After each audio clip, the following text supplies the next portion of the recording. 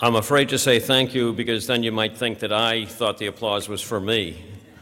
I'm not that foolish. Good afternoon, everybody. My name is Peter Mead. I have the great honor to be the chair of the Board of Trustees of Emerson College. We are here this afternoon in the Cutler Majestic Theater, named for our dear friends Teddy and Joan Cutler. And for those of us who have had the honor to be friends of both Teddy and Joni, today is one of those remarkably, awfully sad days. Joan passed away this weekend. Her funeral service was just this morning. And for those who didn't know Joni, as you come into this theater, it ought to be a reminder of those people amongst us who have done well and want to share with us. And if you didn't know her, or for those of us who did, coming to this theater is a reminder of how wonderful a human being Joan was. If you didn't know Joan and you walked down the Commonwealth Avenue Mall during the winter season, the trees are lit. Teddy and Joan did that. If you drive on the Southeast Expressway and see this incredible building that is the Boston Food Bank, Teddy and Joan did that. And for so many of us, Teddy and Joan have touched our lives. If, like me, you're blessed to be in a loving relationship with your partner or spouse, Teddy and Joan are there. And so I would ask you to share a moment with me and ask you to stand and participate in a moment of silence for our dear friend, Joan Cutler.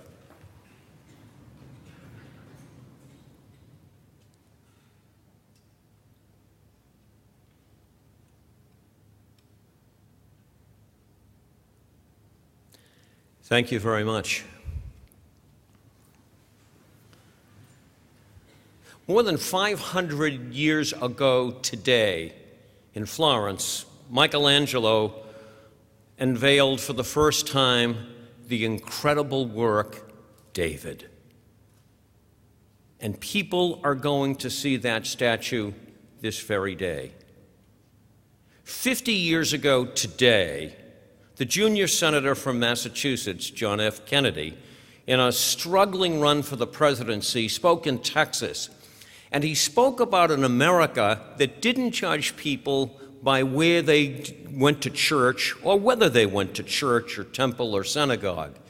He talked about a freedom in America to be who we might be. David is remembered centuries later. John F. Kennedy's call to greatness in America is remembered decades later. And it's a reminder to us who are part of the Emerson community that while the headlines today may not be about art or culture or communications, what is remembered is what we do. And it's why we as a community took so seriously the search for the person to replace Jackie.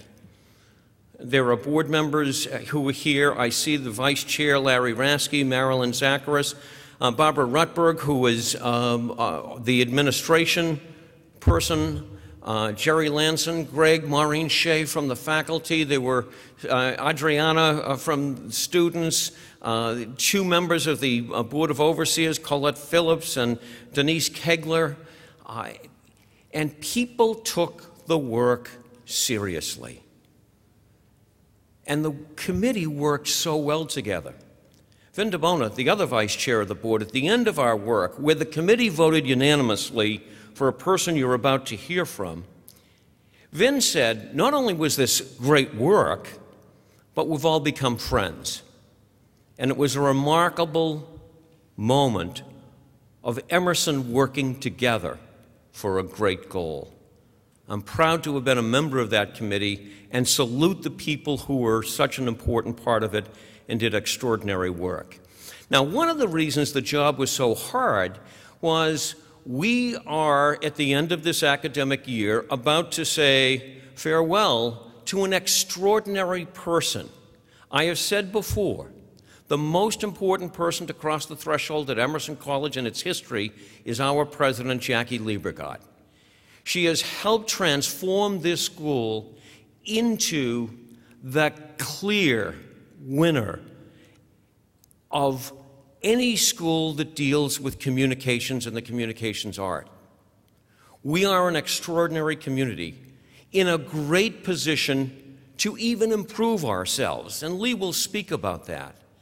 But the woman who has led this school so well, who is our friend and leader, the president of Emerson College, Jacqueline Weiss Liebergott. Jackie?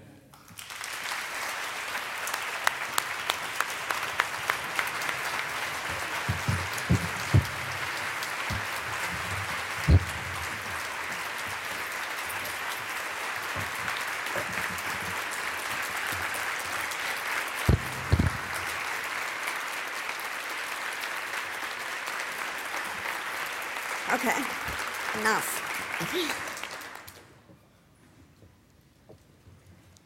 Thank you, Peter.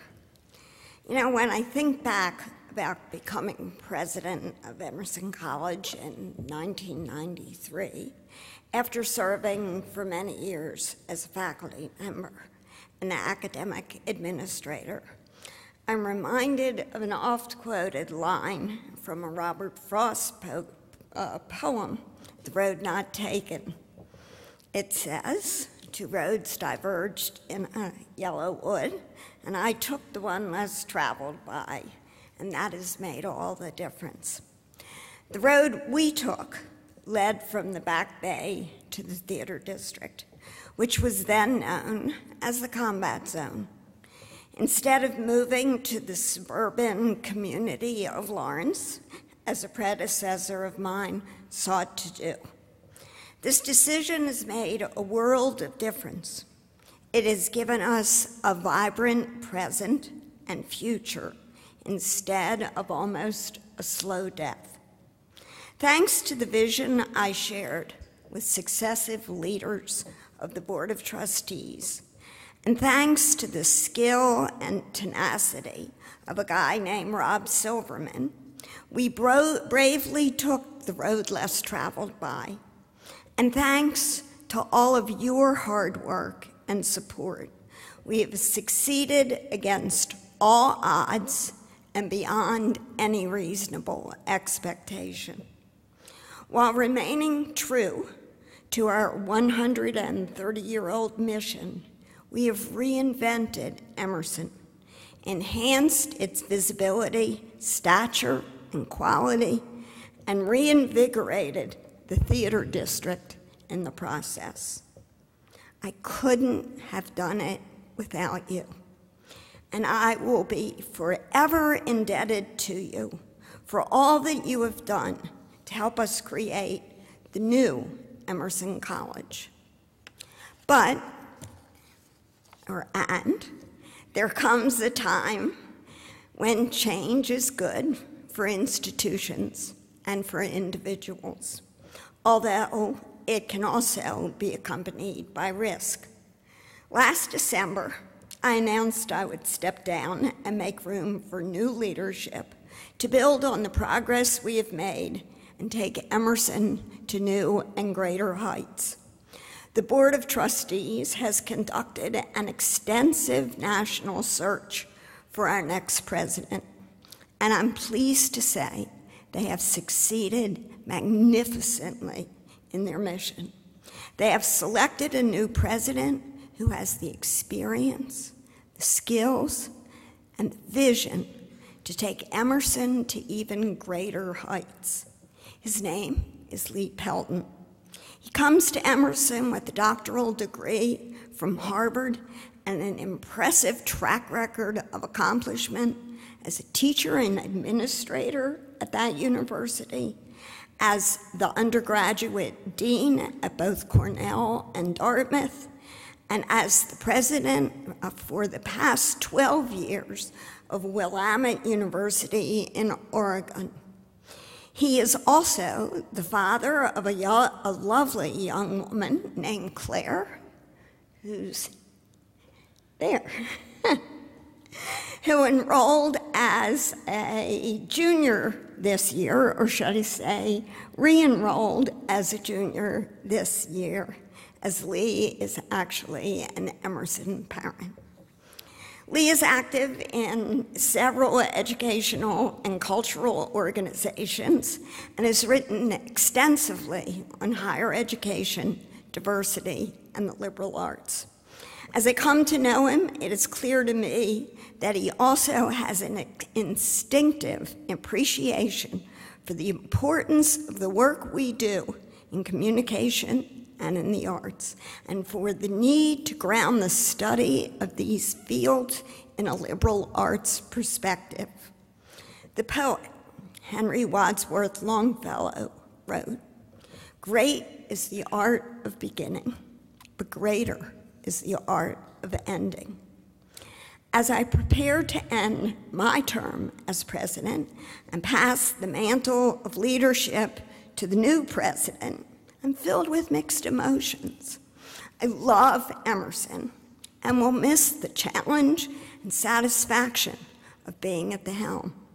But I am comforted and very excited by the appointment of Lee Pelton as president.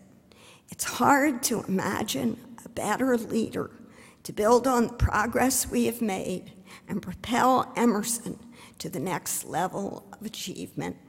Ladies and gentlemen, please join me in welcoming our next president, Dr. Lee Pelton.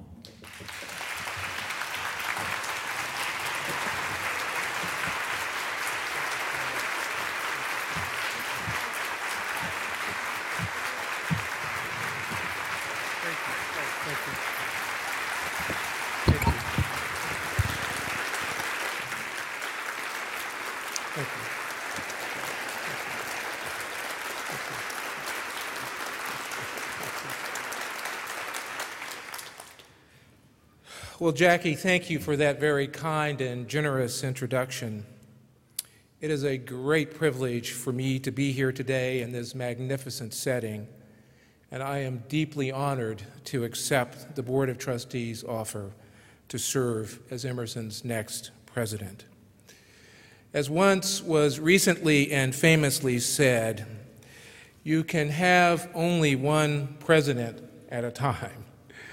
Obviously true.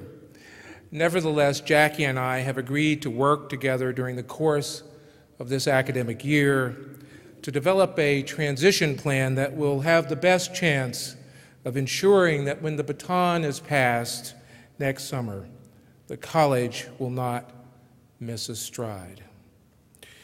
And Jackie, to you, I want to say that having myself served as a college president for a dozen years, I know and I am sympathetic to how difficult it is to leave behind an institution in which one has made such an emotional commitment for such a long period of time. It requires focus and tenacity and fortitude, not to mention plenty of sleepless nights. And I pledge to you that I will honor your legacy by sustaining and building upon the very good work that you have done in your many years of service on behalf of Emerson College. Your inspired leadership has transformed Emerson and most recently substantively revitalized Boston arts and culture through the creation of a new campus. And you did this by nurturing a strategic partnership with Boston's mayor, who, by the way, is a great supporter of you and of the college, and moving, as we all know, from the Back Bay to the Theater District, greatly enhancing facilities, reorganizing and strengthening academic programs, doubling the size of the full-time faculty, and selectively strengthening the enrollment profile. But perhaps most important, you have strengthened Emerson's capacity for wonder and learning, enhanced its national visibility and reputation, and instilled into this community a sense of unceasing hope and optimism, much as is expressed in Keats' beautiful lyrical poem, Ode to Autumn. To swell the gourd and plump the hazel shells, with the sweet kernel to set budding more, and still more later flowers for the bees, until they think warm days will never cease. So thank you for creating in this place and this time an unending summer for all of us to enjoy. And I know that the faculty, the students, the staff, the friends and trustees who are gathered here this morning are also very grateful and want to thank you for your support. Thank you, Jackie.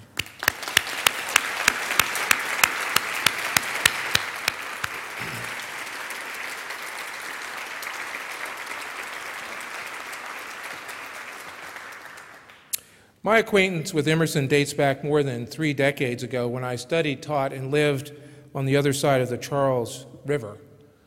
Emerson's former, more modest location in the Back Bay is still fresh in my memory of it. But imagine my surprise when, having been informed by my daughter in her sophomore year in high school that she wanted to attend Emerson, I discovered that it had packed up, and moved to the theater district, creating this wonderful new campus of which we are the happy beneficiaries. Now, mind you, my daughter made it clear that she was not seeking my advice on this very important decision, for she had already made up her mind that she wanted to go to Emerson and no other place. And in fact, if left to her own devices, she would have applied only to Emerson, save for a worried father who prudently coaxed her to apply to other, shall we say, less worthy colleges. So today, I stand here as that extreme representative example of that thing which college and university presidents most dread and loathe, the helicopter parent. One who not only hovers noisily above presidential offices, but actually, in my case, moves to college with his firstborn child. And to make matters worse, I have done it in the most impossibly embarrassing and amazing way. And so, dear Claire, thank you for your forbearance and your charity in permitting me to come to Emerson. Thank you.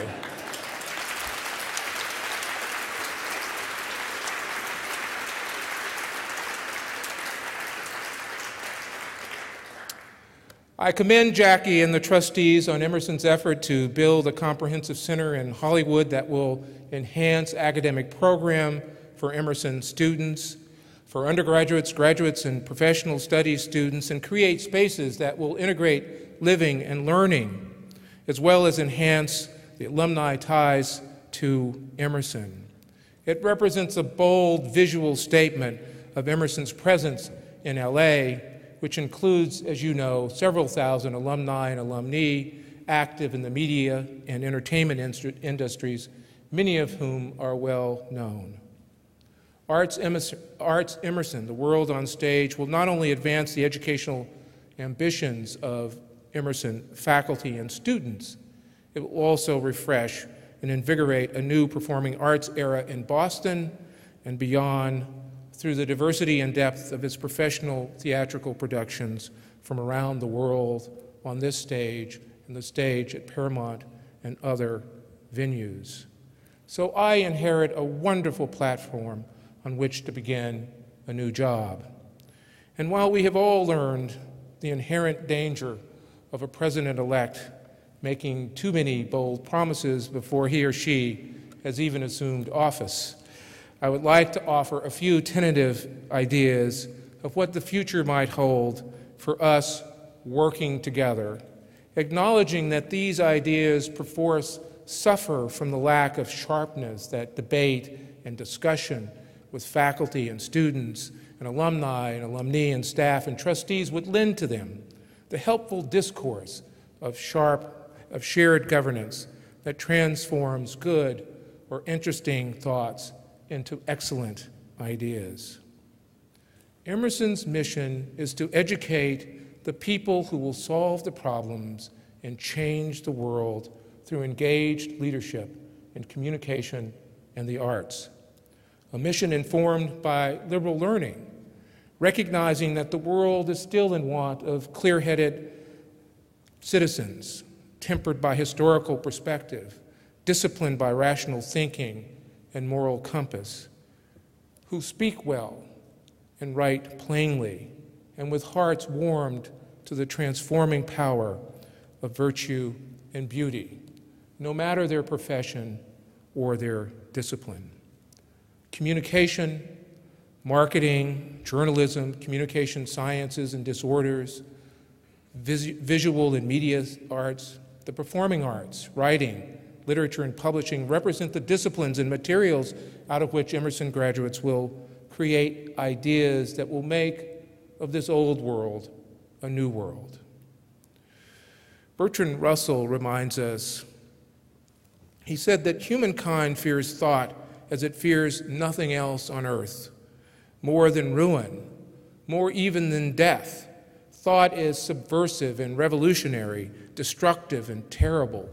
Thought is merciless to privilege, established institutions, and comfortable habit. Thought is great and swift and free, the light of the world. A good idea may lead to the creation and manufacture of a silicon wafer, but the great mind, the truly great mind, imagines technology and communication as solutions to fundamental human problems, and the arts to that which connects us to enduring human values. In the years ahead, we must invest in Emerson's core, beginning with the people and programs that bring it to life. Emerson is a student-centered place of learning, rightly so, but the faculty represent the heart of its academic enterprise. Emerson demands much of its faculty. It takes a very special person to teach at Emerson. They shape what we teach and how it is to be taught. And we must ensure within the paradigm of shared governance that faculty have the support, the recognition, the reward they need in order to teach well, to advance their research and creative projects, advise students, and to be good citizens in the Emerson community. But we must also invest in our students and seek to enhance their educational experiences both in and outside of the classroom. Because education does not stop at the classroom door or when they leave Emerson's glorious creative laboratories and clinical spaces, but rather it extends profoundly into the co-curricular life that they lead. And we need to make sure that Emerson's curriculum and the architecture of their social lives are organized so as to contribute meaningfully to their growth and development, so as to put into play the fullness of their potential as leaders and shapers of society through communication and the arts. Because we want them to leave Emerson with the sure knowledge that they were educated not to extract value, but to add value to human society. We must invest in the staff and administrators whose work enhances academic excellence. They are equally committed to ensuring that Emerson provides its students with a great educational experience. They support the faculty in countless ways on a daily basis, and their important work, whether in facilities or admissions or housing or fundraising or athletics, to name only a few, tells a remarkable story about a remarkable college. We must invest in diversity and take advantage of the increasing globalism of contemporary life. In 1916, John Dewey described democracy as the most ethical aspiration created by ethical communities. This aspiration was unattainable, he wrote, without a society's commitment to lifelong education to develop the capacities of associated living in a society characterized by diversity and complexity. The different points of view that emerge from diverse cultural heritages and ethnic backgrounds enlarge our aesthetic horizons. They enrich our intellectual discourse and sharpen our cultural perspectives and give increased focus to who we are and what we stand for as a nation. The very best students want to study at colleges and universities where diversity is represented in several dimensions and where there are plentiful opportunities to live and study in academic environments beyond American borders. We must invest in programs that drive innovation and create new strategic alliances and partnerships, not only here but abroad, that will leverage resources to further Emerson's evolution as one of the nation's leading institutions of higher learning in its specialized fields. Emerson occupies a prominent position in the middle of what I call this techno-cultural revolution taking place around us, and it has the opportunity, even the obligation, some might say, with its committed faculty, terrific students, and first-class facilities, to not only prepare its graduates for significant professional work, but also develop the pioneering, the daring, the original ideas that will transform communication and arts into the future. And finally, we must invest in the community itself by identifying and creating communal spaces that contribute to good conversation, to the sharing of important ideas, and to building trust and comity. For Emerson is an intellectual community, a commonwealth of learning, not merely a congregation of individuals devoted to self-cultivation alone. The faculty especially need informal gathering spaces that enable discussions about interdisciplinarity, excellence in teaching, joint research and creative projects, curricular innovation, spaces that build friendships and allow faculty to step outside of their programs and departments into the bright light of an intellectual community working towards common ends. And as we begin the thoughtful transition of leadership, we are reminded of the importance of legacy and the powerful lessons of history. We have all arrived at this wonderful moment together because of countless gestures of hope made by the generations that preceded us: the baby born, the family begun, the college founded, the care and nurturing of our schools, our communities, a wonderful variety of faiths, and of course our families and their families before them. There is a Vietnamese proverb that says, "When eating fruit, remember who planted the tree. When drinking clear water, remember who dug the well." So let us remain true to the authenticity of Emerson's mission, a mission that has nurtured its steady progress to a place of distinction and excellence, while at the same time we forge new paths of inquiry and discover new academic opportunities. Let us raise the bar high and seek the most noble of our aspirations with common purpose and common hope. Let us be cutting edge. Let us occupy with confidence those intellectual liminal spaces that liberate us from the confinement of our narrow rooms of thought. Let us be dynamic and forward-thinking, not only distinctive, but distinguished, not only excellent, but extraordinary. For the history of Emerson College instructs us, as we have seen in Jackie's brilliant leadership and those who came before her, that when this great college meets its challenges head-on with vision and courage and hope and integrity, it will flourish beyond measure. Now, trust is a thing earned, and I plan to earn it by being honest and accessible and open and respectful of diverse points of view. There is something truly great, truly exciting, truly special, truly wonderful, something, dare I say it, there's something really cool happening at Emerson. And I am very thankful that the trustees have placed their faith in the promise of my leadership. Thank you for being here today and listening to my words. good cheer, and I look forward to seeing you in the fall of next year. Thank you very much. Thank you. Thank you.